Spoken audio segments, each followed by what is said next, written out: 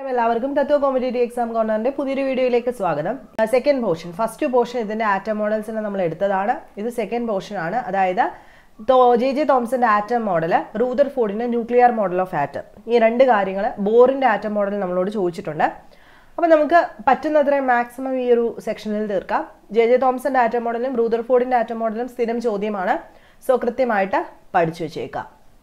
നോക്കാം, തോംസൺസ് model of atom നിങ്ങൾ എല്ലാവരും കേട്ടിട്ടുണ്ടായിരിക്കും. പ്ലം പുഡിംഗ് മോഡൽ എന്നറിയപ്പെടുന്നത് ജെ തോംസന്റെ ആറ്റം മോഡലാണ്. എന്താണ് പ്ലം പുഡിംഗ് അല്ലേ? പ്ലം പുഡിംഗ് എന്ന് വെച്ച് കഴിഞ്ഞാൽ ഒരു കേക്ക് ആലോചിക്കുക നിങ്ങൾ കേട്ടോ. കേക്കിനകത്ത് മുന്തിരിങ്ങ കിടക്കുന്നത് പോലെ, അതാണ് ഈ പ്ലം പുഡിംഗ് എന്ന് ഉദ്ദേശിക്കുന്നത്. അപ്പം J Thomson propose the first atom model which is known as plum pudding or raisin pudding or water melon model. അപ്പം നമ്മളോട് ചോദ്യം പലത് വരാം. പ്ലം പുഡിംഗ് മോഡൽ എന്ന് ചോദിക്കാം, റേസിൻസ് പുഡിംഗ് എന്ന് ചോദിക്കാം, അല്ലെങ്കിൽ വാട്ടർമെലൺ മോഡൽ എന്ന് ചോദിക്കാം. വാട്ടർമെലൺ എന്ന് പറയുമ്പോൾ തണ്ണിമത്തിനകത്ത് അതിൻ്റെ കുരു കിടക്കത്തില്ലേ, അതുപോലെ എന്ന് ഓർക്കാം. അപ്പം ഫസ്റ്റ് ആറ്റം മോഡലാണ് ജെ തോംസൺ പ്രപ്പോസ് ചെയ്തത്. According to this model an atom has A spherical shape in which the positive charges is uniformly distributed. അദ്ദേഹത്തിൻ്റെ ആറ്റം മോഡൽ എന്താ പറയുന്നത്? ആറ്റം ഒരു സ്പെറിക്കൽ ഷേപ്പിലിരിക്കുന്നു. എന്താണ്? ആറ്റം ഒരു spherical ഷേപ്പിലിരിക്കുന്നു. In which the positive charge is uniformly distributed. അതിനകത്ത് positive charge ഒരുപോലെ distribute ചെയ്തിരിക്കുന്നു. Positive charge ആർക്കാണ്? പ്രോട്ടോണിനാണ് അല്ലേ? പ്രോട്ടോണിനാണ് പോസിറ്റീവ് ചാർജ്. അത് ഒന്ന് മനസ്സിൽ വെക്കാം. The electrons are distributed in it just like the seeds are distributed in A watermelon or plums R distributed in A pudding. അതിനകത്ത് ഇലക്ട്രോൺസ് എന്ത് ചെയ്തിരിക്കുന്നു? നമ്മൾ വാട്ടർമെലൺ എടുക്കുന്ന സമയത്ത് അതിൻ്റെ സീഡ് കിടക്കുന്നത് പോലെ, അല്ലെങ്കിൽ കേക്ക് എടുക്കുന്ന സമയത്ത് അതിനകത്ത് മുന്തിരിങ്ങ കിടക്കുന്ന പോലെ, പുഡിംഗ് എടുക്കുന്ന സമയത്ത് അതിനകത്ത് പ്ലംസ് കിടക്കുന്നത് പോലെ ഇലക്ട്രോൺസിനെ ഡിസ്ട്രിബ്യൂട്ട് ചെയ്തിരിക്കുന്നു. An important feature of this model is that the mass of the atom is assumed to be uniformly distributed over the atom. ഇവിടെ പ്രധാനപ്പെട്ട ഒരു ഫീച്ചർ, ജെ തോംസന്റെ മോഡലിനകത്ത് പ്രധാനപ്പെട്ട ഒരു ഫീച്ചർ പറയുന്നത് എന്താണ്? Mass of the atom. ആറ്റത്തിന്റെ mass എന്ന് പറയുന്നത് is uniformly distributed over the atom. ആറ്റത്തിനകത്ത് uniformly എല്ലായിടവും ഒരുപോലെ ആയിരിക്കും എന്നാണ് പറയുന്നത്. Also, the total positive charge in an atom is equal to the total negative charge and hence the atom is electrically neutral. നമുക്ക് ചോദ്യം വരാൻ പോകുന്നത് ഈ രണ്ട് സെക്ഷനിൽ നിന്നായിരിക്കും. ഒന്നാമത്തേത് അത് മാത്രം പഠിക്കാം. Plum pudding model, raisin pudding model, watermelon model ആരുടെ? ജെ തോംസന്റെയാണ്. ഫസ്റ്റ് ആറ്റം മോഡലാണ് അല്ലേ? പ്രപ്പോസ്ഡ് ഫസ്റ്റ് ആറ്റം മോഡലാണ് അദ്ദേഹത്തിൻ്റെത്. പിന്നെ അദ്ദേഹം പറഞ്ഞിരിക്കുന്ന പ്രധാനപ്പെട്ട രണ്ട് കാര്യങ്ങൾ, ഇലക്ട്രോൺസിനെ വാട്ടർമെലണിനകത്തെ സീഡ് പോലെ അല്ലെങ്കിൽ പ്ലംസ് പോലെയാണ് അദ്ദേഹം കണ്ടിരുന്നത്. പിന്നെ പറഞ്ഞ എന്താണ്? ഒരു ആറ്റത്തിൻ്റെ മാസ് ആ ആറ്റം മുഴുവനും യൂണിഫോംലി ഡിസ്ട്രിബ്യൂട്ടഡ് ആയിരിക്കും, എല്ലായിടവും ഒരുപോലെ ആയിരിക്കും. അതുപോലെ പോസിറ്റീവ് ചാർജ് ആറ്റം നെഗറ്റീവ് ചാർജിന്, അതായത് 10 പോസിറ്റീവ് ചാർജ് ഉണ്ടെങ്കിൽ ആറ്റത്തിനകത്ത് 10 നെഗറ്റീവ് ചാർജും കാണും. സോ 10 പോസിറ്റീവ് 10 നെഗറ്റീവ്, ആറ്റം ഒരു ഇലക്ട്രിക്കലി ന്യൂട്രൽ ഫോമിലായിരിക്കും കാണപ്പെടുന്നത്. ഇതാണ് ആറ്റം മോഡൽ ജെ തോംസന്റെ. അപ്പോൾ കൃത്യമായിട്ട് പഠിച്ചു വെച്ചേക്കുക. ചോദ്യം വരുവാണെങ്കിൽ ഒരു ഡൗട്ടും വേണ്ട. കാര്യം മനസ്സിലായിട്ടുണ്ടല്ലോ? ഇനി നമ്മളോട് ചോദിച്ചിട്ടുള്ളത് റൂദർഫോർഡിന്റെ ആറ്റം മോഡൽ. എല്ലാവർക്കും അറിയാമായിരിക്കും അല്ലേ? ഗോൾഡ് ഫോയിൽ എക്സ്പെരിമെന്റ് എന്നറിയപ്പെടുന്നത് റൂദർഫോർഡിന്റെ ആറ്റം മോഡലാണ്. ഗോൾഡ് ഫോയിൽ എക്സ്പെരിമെന്റ് എന്താ അത്? Rutherford proposed an atom model based on his alpha particle scattering experiment.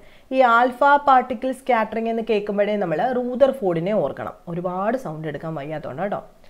Alpha particle scattering experiment എന്ന് കേൾക്കുമ്പോൾ തന്നെ നമ്മൾ റൂദർഫോർഡിനെ ഓർക്കണം. He ബോംബാർഡഡ് A very thin gold foil, അതായത് ഒരു കൊച്ചു ഗോൾഡ് ഫോയിൽ, ഏകദേശം 10⁻⁻⁷ മീറ്റർ തിക്നെസ് ഉള്ള ഒരു ഗോൾഡ് ഫോയിൽ, അതായത് വളരെ കട്ടിക്കുറവാണെന്ന് ആലോചിക്കുക, വിത്ത് ആൽഫ പാർട്ടിക്കിൾ. അദ്ദേഹം എന്താ ചെയ്തത്? ഗോൾഡ് ഫോയിലിൻ്റെ അകത്തേക്ക് ആൽഫ പാർട്ടിക്കിളിനെ കൊണ്ടുവന്ന് ഇടിപ്പിക്കുകയാണ് ചെയ്തത്. എക്സ്പെരിമെന്റ് നോക്കാം. A stream of high energy alpha particle from A radio active source was directed at A thin gold foil. മനസ്സിലായല്ലോ? ഇതാണ് ആൽഫ പാർട്ടിക്കിളിൻ്റെ സോഴ്സ്. ഈ സോഴ്സിൽ നിന്നും വളരെ ഹൈ എനർജിയുള്ള ആൽഫ പാർട്ടിക്കിളിൻ്റെ ഒരു സ്ട്രീം, സ്ട്രെയിറ്റ് ലൈനിൽ പോകുന്ന ഒരു സ്ട്രീം, ഇതൊരു റേഡിയോ ആക്റ്റീവ് സോഴ്സ് ആണ് കേട്ടോ. ഇവിടെ നിന്നും ഗോൾഡ് ഫോയിലിലേക്ക് വന്ന് ഇടിക്കത്തക്ക രീതിയിൽ സെറ്റ് ചെയ്തു. A thin gold foil had A circular fluorescent zinc sulphide screen around it. ഇതിന് ചുറ്റുമായിട്ട് അദ്ദേഹം എന്ത് സെറ്റ് ചെയ്തു? ഒരു സർക്കുലാർ രീതിയിലുള്ള ഫ്ലൂറസെന്റ് സിങ്ക് സൾഫൈഡ് സ്ക്രീന്. പഠിച്ചു വെക്കുക, ഫ്ലൂറസെന്റ് സിങ്ക് സൾഫൈഡ് സ്ക്രീന് ഇതിനെ ചുറ്റി വെച്ചു. Whenever alpha particle സ്ട്രക്ക് the screen A tiny flash of light was produced at that point.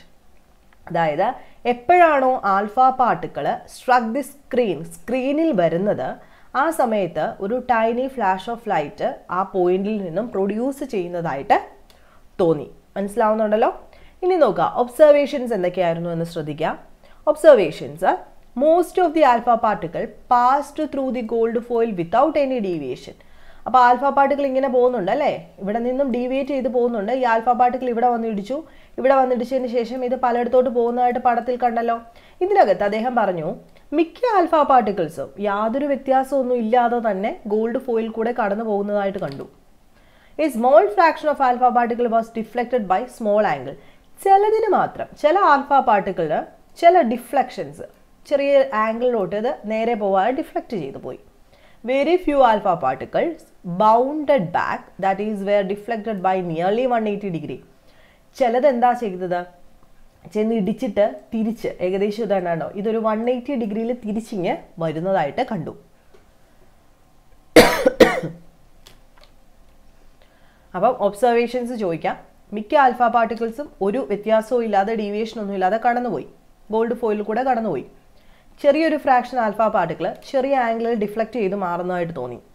Very few alpha particle, ഏകദേശം 20,000 പറയുന്നത്, അത് 180 ഡിഗ്രി, ഏകദേശം 180 ഡിഗ്രിക്ക് അടുത്തേക്ക് തിരിച്ച് വരുന്നതായിട്ട് കണ്ടു. അതായത് പോകാതെ ബൗൺസ് ബാക്ക് ചെയ്യുന്നതായിട്ട് കണ്ടു. അപ്പോൾ അദ്ദേഹത്തിൻ്റെ conclusions: from the above observation Rutherford made the following conclusion. എന്തൊക്കെയായിരുന്നു? Most of the alpha particle passed through the foil without any deviation. Most space in an atom is empty. ആദ്യത്തെ observation എന്താ പറഞ്ഞത്? ഒരു deviation ഇല്ലാതെ alpha particle gold ഫോയിലിൽ കൂടെ കടന്നു പോയിക്കൊണ്ടേയിരുന്നു. അതിൻ്റെ അർത്ഥം എന്താ? ഒരാൾ ഒരു തടസ്സവും കൂടാതെ പോകണമെങ്കിൽ ആ സ്പേസ് എംറ്റി ആയിരിക്കണ്ടേ, അയാൾക്ക് തടസ്സങ്ങളൊന്നും ഇല്ലാതിരിക്കണ്ടേ. അതുകൊണ്ട് തന്നെ അദ്ദേഹം പറഞ്ഞു ആറ്റത്തിൻ്റെ മിക്ക സ്ഥലങ്ങളും എന്താണ്, എംറ്റി ആണ്, കാലിയായിട്ട് കിടക്കുക. സോ എന്ത് വന്നാലും അതിൽ കൂടെ കടന്നു പോകും. A few positively charged alpha particle were deflected. അപ്പം ആൽഫ പാർട്ടിക്കിൾ എന്താണ്? പോസിറ്റീവ് ചാർജ് ആണ്. അപ്പം ചില പോസിറ്റീവ് ചാർജുള്ള ആൽഫ പാർട്ടിക്കിൾ ഡിഫ്ലക്റ്റ് ചെയ്ത് പോയി നമ്മൾ പറഞ്ഞു അല്ലേ, രണ്ടാമത്.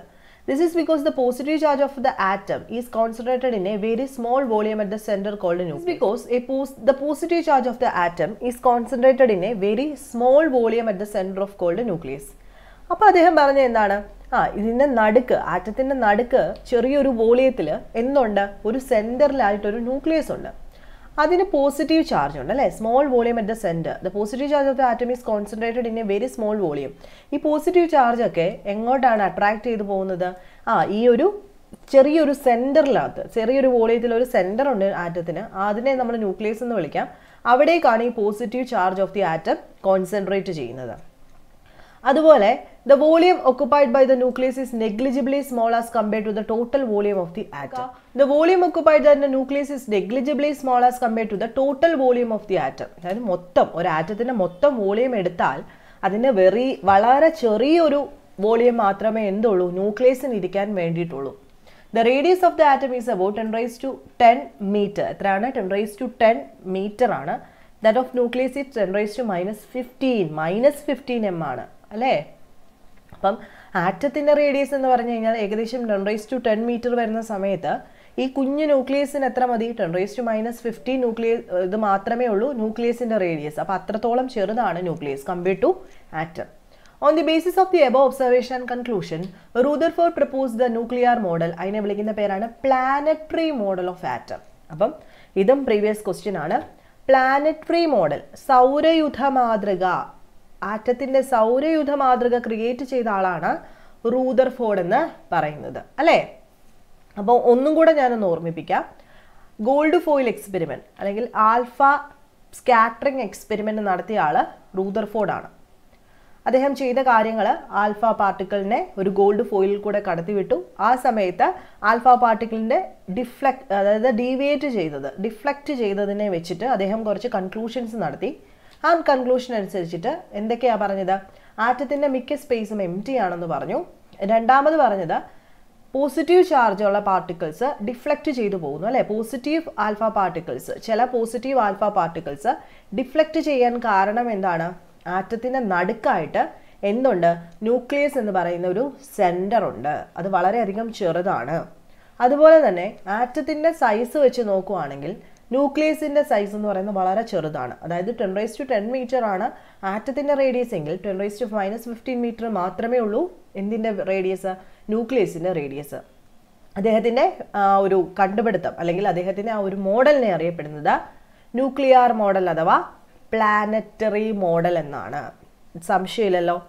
അടുത്ത് നോക്കുക, അക്കോർഡിംഗ് ടു ദിസ് മോഡൽ, ഈ മോഡൽ വെച്ചിട്ട് all the positive charge and most of the mass of the atom R concentrated in an extremely small region call nucleus. അദ്ദേഹം പറഞ്ഞ എന്താ, പോസിറ്റീവ് ചാർജുള്ള എല്ലാ പാർട്ടിക്കിൾസും അതുപോലെ ആറ്റത്തിൻ്റെ മാസ്, അതായത് most of the mass, ആറ്റത്തിൻ്റെ most പാർട്ടും മാസും കോൺസെൻട്രേറ്റ് ചെയ്തിരിക്കുന്നത് ഈ സ്മോൾ റീജിയൻ ആയിട്ടുള്ള നടുഭാഗമായിട്ടുള്ള ന്യൂക്ലിയസിലാണ്.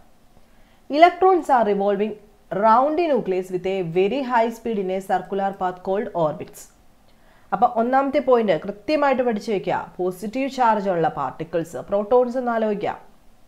പോസിറ്റീവ് ചാർജുള്ള പാർട്ടിക്കിൾസും ആറ്റത്തിൻ്റെ മോസ്റ്റ് ഓഫ് ദി മാസ്, അതായത് വലിയൊരു പോർഷൻ മാസും എവിടെയാണ് കോൺസെൻട്രേറ്റ് ചെയ്തിരിക്കുന്നത്, small region called nucleus, ന്യൂക്ലിയസിലെയാണ് concentrate ചെയ്തത്. അതായത് അവിടേക്കാണ് അടുപ്പിക്കുന്നത്, അത് ന്യൂക്ലിയസ് പിടിച്ച് വലിച്ചുകൊണ്ടിരിക്കുന്നു എന്ന് ഓർക്കുക. അതുപോലെ തന്നെ നെഗറ്റീവ് ചാർജുള്ള ഇലക്ട്രോൺസ് ന്യൂക്ലിയസിന് ചുറ്റും വളരെ ഹൈ സ്പീഡിലും വെലോസിറ്റിയിലും ഒരു പർട്ടിക്കുലർ പാത്തിലൂടെ കറങ്ങിക്കൊണ്ടിരിക്കുന്നു. ആ പാത്തിനെ നമ്മൾ ഓർബിറ്റ്സ് എന്ന് വിളിക്കുന്നു. സംശയമില്ലല്ലോ. അതായത് ഇത് ഒരു ഓർബിറ്റ് ആണെന്ന് വെച്ചോ, ഇത് ന്യൂക്ലിയസ് ആണ്. ന്യൂക്ലിയസിന് ചുറ്റും ഇലക്ട്രോൺസ് ഹൈ സ്പീഡിൽ ഇങ്ങനെ കറങ്ങിക്കൊണ്ടേയിരിക്കുന്നു, അതായത് ഒരേ സ്ഥലത്തൂടെ കറങ്ങിക്കൊണ്ടിരിക്കുന്നു. ആ കറങ്ങുന്ന ഈ ഒരു പാത്തിനെ നമ്മൾ എന്ത് വിളിച്ചു, ഓർബിറ്റ് എന്ന് വിളിച്ചു. മൂന്നെന്താ, electrons and nucleus are held together by electrostatic force of attraction.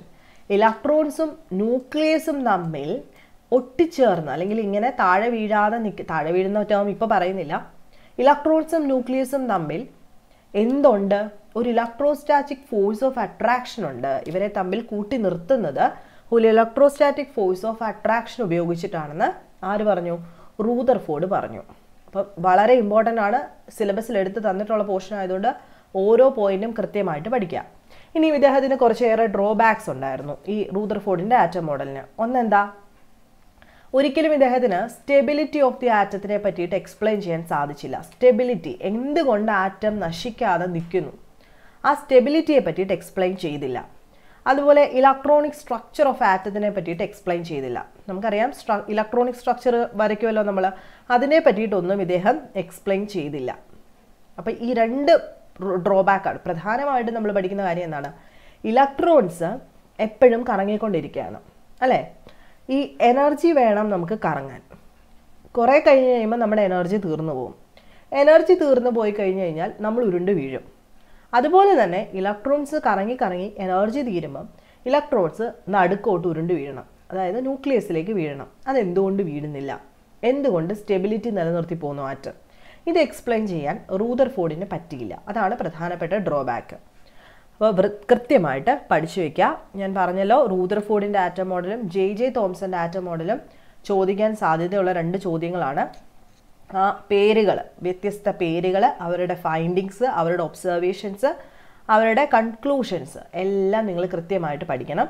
അപ്പോൾ നെക്സ്റ്റ് വീഡിയോയിൽ നമുക്ക് ബോറിൻ്റെ ആറ്റം മോഡലാണ് പഠിക്കാനുള്ളത്. അതാണ് നമുക്ക് സിലബസിൽ തന്നിട്ടുള്ളത്. സോ അത് അടുത്ത ക്ലാസ്സിൽ ചർച്ച ചെയ്യാം. അപ്പോൾ നിങ്ങൾക്ക് വീഡിയോസ് ഇഷ്ടമാകുന്നുണ്ടെങ്കിൽ ലൈക്ക് ചെയ്യുക, ഷെയർ ചെയ്യുക, സബ്സ്ക്രൈബ് ചെയ്യുക. നെക്സ്റ്റ് വീഡിയോയിൽ കാണുന്നവരെ ബൈ.